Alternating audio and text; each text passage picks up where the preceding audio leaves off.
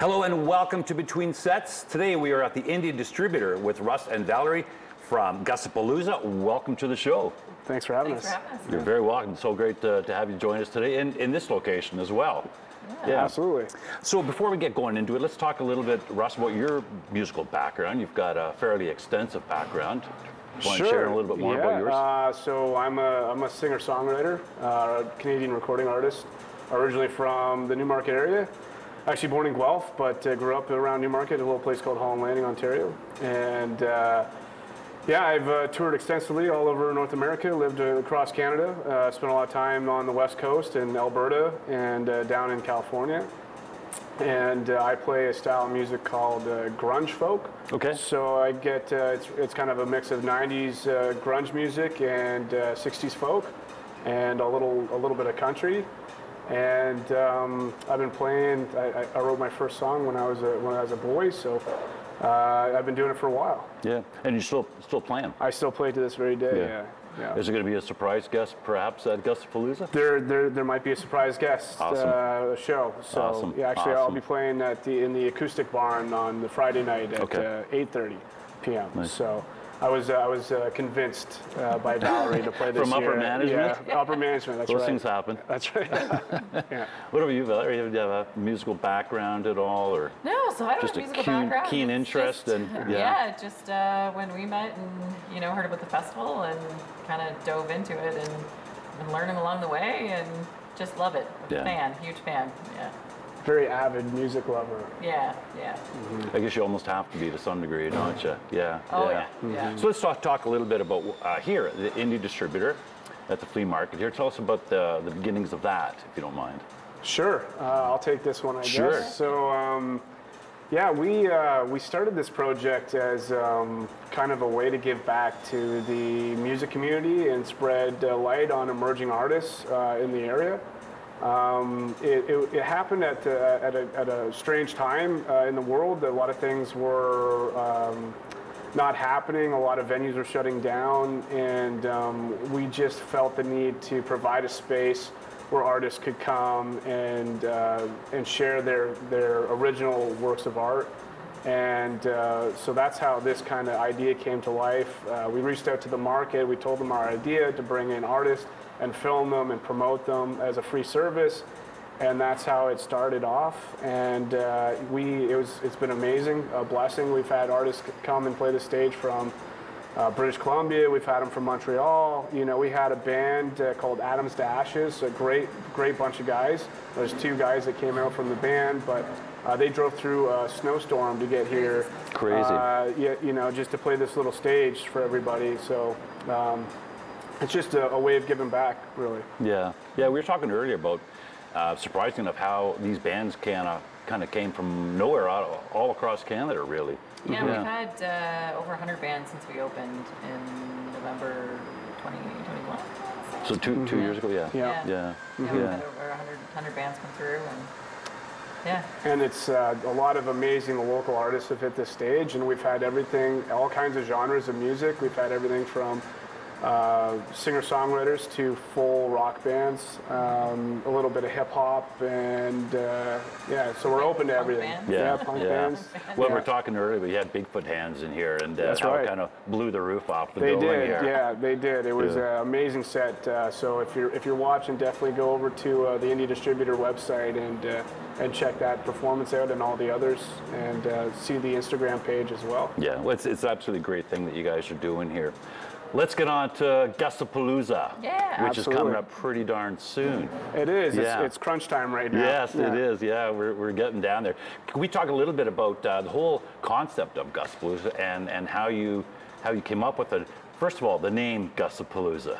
Sure. So it's an interesting story. We were talking, So it's there's a story behind it. It's the biggest question we have every year is who's Gus.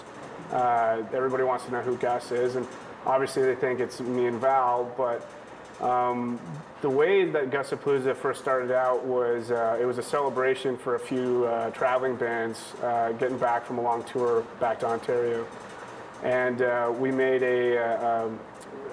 a stage out of a pickup truck and some shelving units, and we put out a call to a bunch of bands in the area a lot of bands answer the call. We had 30 bands show up, and it was just supposed to be one night, and we ended up having a 3-day festival in the backyard.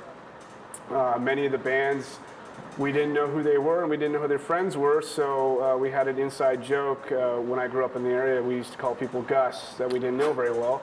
And so Gusapolooza was born from there, and we thought, what a great name for a band that's dedicated to not yet famous emerging artists. That's awesome. Yeah. So how long has it? It's been 6 years now. This is our 6th year. Sixth year. Yeah. Yeah. Second year in Cookstown at our new location.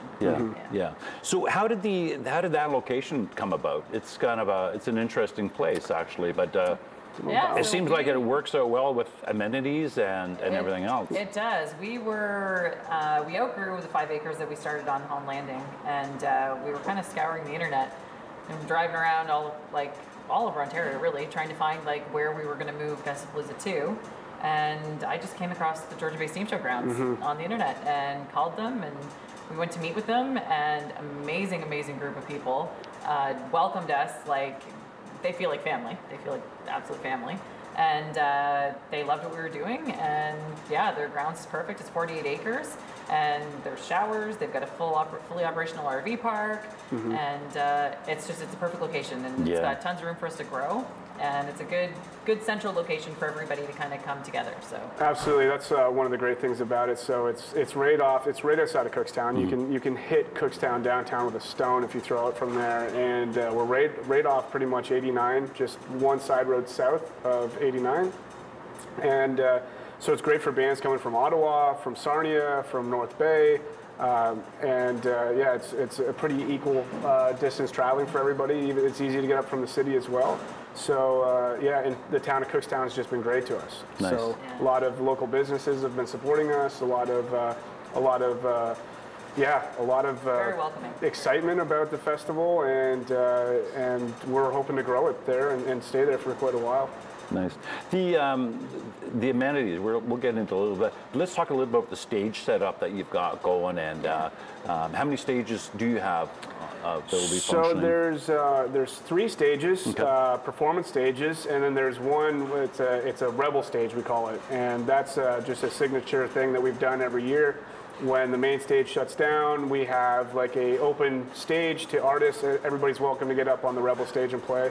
And that's when the main stage is shut down. But we bring in 2 mobile stages for main stages, and it's kind of like a shotgun of music. So one stage is going, the other one's setting up to go. So we get a lot of music going off those 2 stages. Pretty well consistent, going all day. It's constant. Yeah. Nice. And then the idea is to get as many bands playing as possible and spread as much awareness on these bands as we can. And then we've got a barn. It's a 40 by 80 foot barn that we put the Indie Distributor stage in. And this year we're doing seminars and acoustic players in there as well. We're even having a DJ play at the after hours, and we're doing a comedy show in there. We like to also spread attention to all art forms, so comedy's big for us as well. We want to give them a platform as well. And Valerie's been working really hard behind the scenes on the seminars to offer artists. So. Yeah, that's a new thing this year that we've brought out, and it's just basically to help these artists build their brand and get to know things that they might not be so business savvy with. So artist contracts. We've got somebody coming out from a legal firm in Toronto. So he's going to be doing introductions to artist contracts and kind of just teaching them, the ins and outs of that kind of thing. Something that a lot of these bands, they're very, very talented musicians, but they just need a little bit of a boost, in the business side of things. Yeah. Including myself. So I'm taking full advantage of this as well. I'm a little bit, excited. It's something that we really want to help bands get to the next level. So that's what our entire festival is about. Shedding light on emerging artists and giving the idea of hope and opportunity in this area, saying, hey, if you've got something going on, if you're serious, we got a stage for you to come play on. And one of our biggest objectives is to bring out movers and shakers in the music industry to have eyes on these bands and promote them and say, hey, we've got some up and coming real talent here. Yeah. So, and it's primarily independents, writers and bands that are. It is all independent. Yeah. We're just looking for independent, unsigned artists at the moment, just to give them a platform, and hopefully that they become signed. You know, we want them to have the best career ever. We want them to blow up and to go on and do great things. We just want everybody to see them first on our stage. Yeah, that's awesome. Let's talk a little bit. We just touched on the amenities there, and we were joking around earlier that there's showers there. Yeah, that's a big deal. Yeah. So let's talk a little bit, because I understand there's food vendors. There's pretty well something that once you're there, you're pretty well set for the weekend. Yeah, for sure. Yeah, we've got a bunch of local food trucks coming out. Local alcohol vendors coming out. We've got Flying Monkeys this year, Collective Arts out of Hamilton. We're pretty excited about that. Absolutely. And there'll be artisans of all shapes and sizes out. So yeah, it's definitely, once you're there for the weekend, and come camp, and you know, you've got everything that you need. There's music, art, comedy, like you're set, and showers. And showers. And showers. And there's power RV spots. So we've got an RV park. So we've got an RV or a trailer. You can come, you can plug in for the weekend. And there's a family campground. So it's kind of set up to the front where it's a little bit quieter, away from the Rebel stage, where the after hours kind of party happens. And that's a great point too. So it's so important for us that this is an all ages event, because there's no bigger music fans than kids. That's right. We really learned that here at the Media Distributor, watching them all stop. It's the kids that they stop, and they really. And we're always thinking the years down the road. Absolutely, they become your fan, and they're your fan for life. And we have kids, so we want to be able to have our family at a festival as well. So it's important to us to have families there that can bring their, and have games and things like this for them to enjoy as well. And then to also, create the next generation of bands and artists, and have them aspire to play on those stages as well. Yeah. And speaking of kids, this year we have partnered up with, teamed up with Guitars for Kids. Yes, I was going to mention that, which is great. Good for you for doing that, Guitars for Kids, and so a portion of our ticket sales are going to go to them, and we're also accepting any used guitars that we'll transfer down to them, and then they can help distribute them to kids in need. Yeah, so if you got an old guitar kicking around, bring it with you, and we'll send it off for you. No, that's a great program. Great that you guys are involved with that too. Yeah. How do you select the artists that are to perform? Is it a huge? I know we talked earlier about where the applications are coming from, but how do you actually go through the process of picking and selecting the bands or individual artists that are performing? So it's been a kind of something that's been building year after year. Our process of how we do it. So last year we had 75 bands come out and play, which was just insane. We're dialing it back this year a little bit, but so this year we had 1,000 submissions from all over North America. And the idea of what we're trying to do is we don't, it's not about how many fans you have or what your following is on social media. It comes down to what you're doing, and if you're looking for opportunity, and what you sound like. So if you've got your game together, if you've got your sound together, and you're ready for the next steps, we're really looking for those artists and wanting to shine them a light, because part of what we do is we also give away awards. We have an interactive festival, so we ask people to come out beforehand. We ask them to go to our website, check out the artists, listen to our playlist, choose their favorite artist, and then during the festival you can come out and actually vote or have your say for your favorite band, and all these things get tallied together, and then we give away things like radio time, studio time, cash prizes. Last year's winners, award winners, came back and headlined the festival this year. That's The Human Drive, Shoemaker Levy, and Francesca Pineda, which are just all amazing human beings and amazing artists. And so this year we spent a lot of our time promoting those bands as headliners. We want to give a light on them, so that's something that we offer as well. So the selection process is kind of like, okay, if you're just recording your first song in your living room, you might have a little bit more work to go before you're ready, but don't stop. Definitely come out and network and see what it takes to get to that next place. You might meet your next bass player, your next drummer, your next manager. You might meet a video filmmaker. So yeah, it's just who's ready to go. Yeah, we actually, you mentioned filmmaker, and I don't think we touched on that yet. Yeah. But with all the extra things that are going on, there's also a film contest going on. Yeah. Do you want to explain a little bit more on that? So this year, we've opened up a film contest, and we're inviting filmmakers to come out and do artist interviews, performance videos. We're going to have prizes for the different. Do you want to take over? Sure. He's the one set up this one. Yeah. So it's myself. I know the marriage between film and music, and it's we go together. It's just how it works. And I want to provide a space for filmmakers and artists all alike. But as we were talking before, so as a songwriter, you come out with your next single. You need a music video. You need somebody to write about you. You need a blogger to put you on their show. So there's all these things that you need to go along with your release. And I thought, what a great idea to have all these people in one place that can meet, network, and build and collaborate together. And the idea for the film contest was kind of, there's not so much going on for filmmakers as well, so we wanted to provide a space for them to come out, promote their brands, and shoot something that they might have some fun with. So it's kind of like a 48-hour film contest. We're asking them to come out. They can come out for free when they submit their videos to us. And we've got some really cool guest judges that are going to help us out with the film contest. Do you want to expand a bit on that, actually? Absolutely. Great judges So we have Angie Nolan, who's decided to help us out this year. And she's an amazing person, amazing filmmaker. And she ran the Whistler Film Festival for years out in Whistler, BC. And we have Sergio Navarrete, he's a local filmmaker from the area, and he's a really interesting guy who's doing some really cool stuff.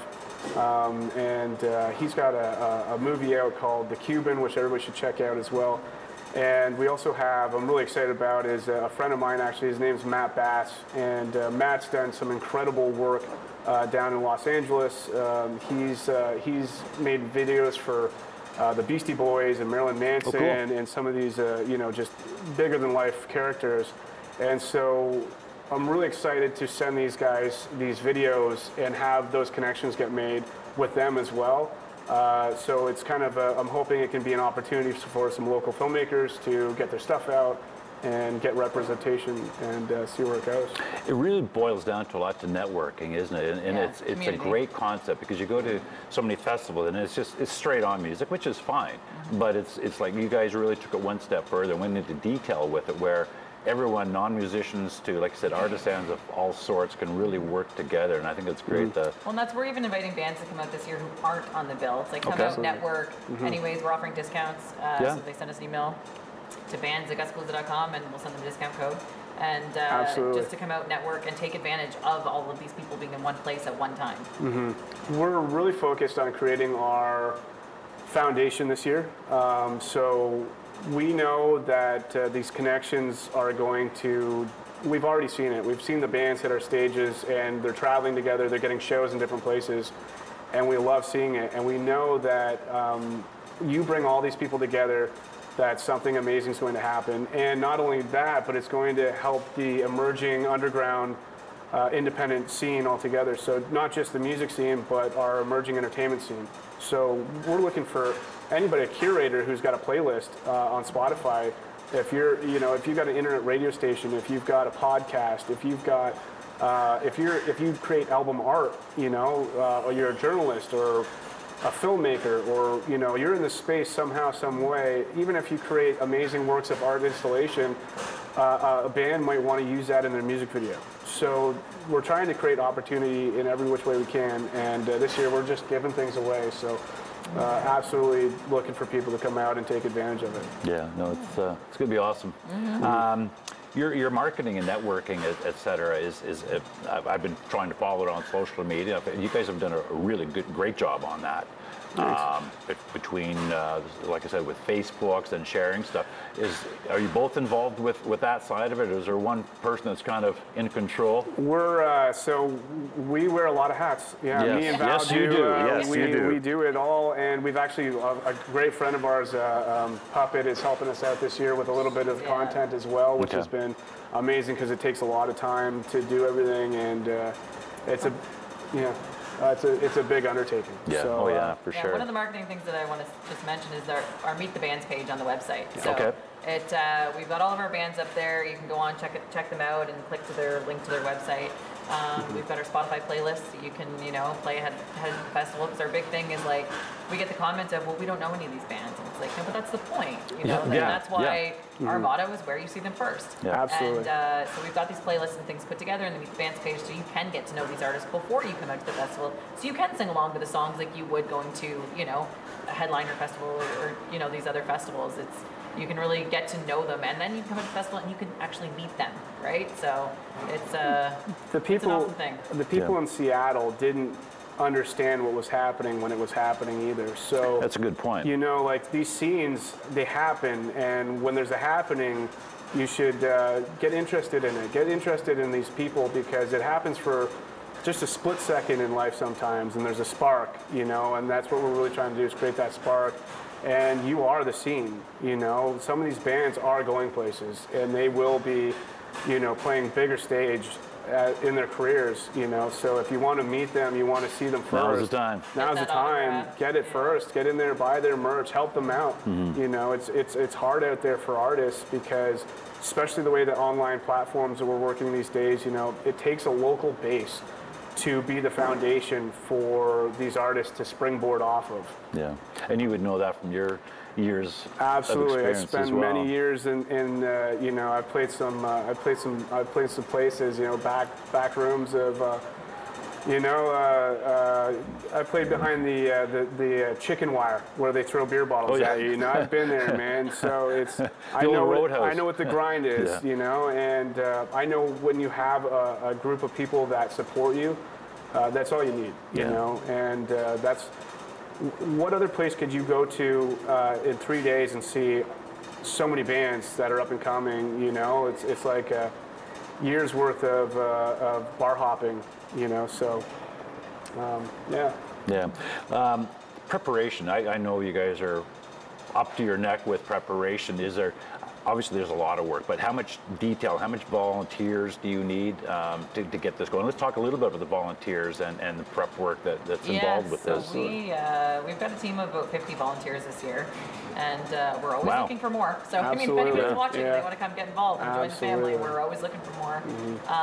But between gate, the 3 different stages, just what it takes to run an entire camping festival, we very much appreciate our volunteers, and a lot of them have become family. Absolutely. And we couldn't do it without them, for sure. Yeah. Where do you think Gusapolooza will be in, let's say, 5 years? Is there long-term goals with it? Or is the plan really to just continue what you're doing, and that is keep the local side of it, keep the independent side of it, and keep it under control, I guess, to some degree, perhaps? You've got the space out there. We do. So, poor Valerie, she has to live with me and my brain kind of, as an artist, we tap into something sometimes and we see where things can go. So we have absolutely great hopes and plans for Gusapolooza in the future. For right now, we're trying to create something that proof of concept. So we want to be a springboard. We want some of these artists to successfully reach new heights because of our festival. We want to be that reason for them. And once that starts happening, we can start looking at maybe taking it on the road or growing it however we can. Yeah. Is there any names coming up that have surprised you that you have booked and are playing? Absolutely, every year. Yeah. Every year I'm blown away. I can't believe that the bands that submit aren't absolutely famous already. Honestly, our headliners this year are just, they've blown me away.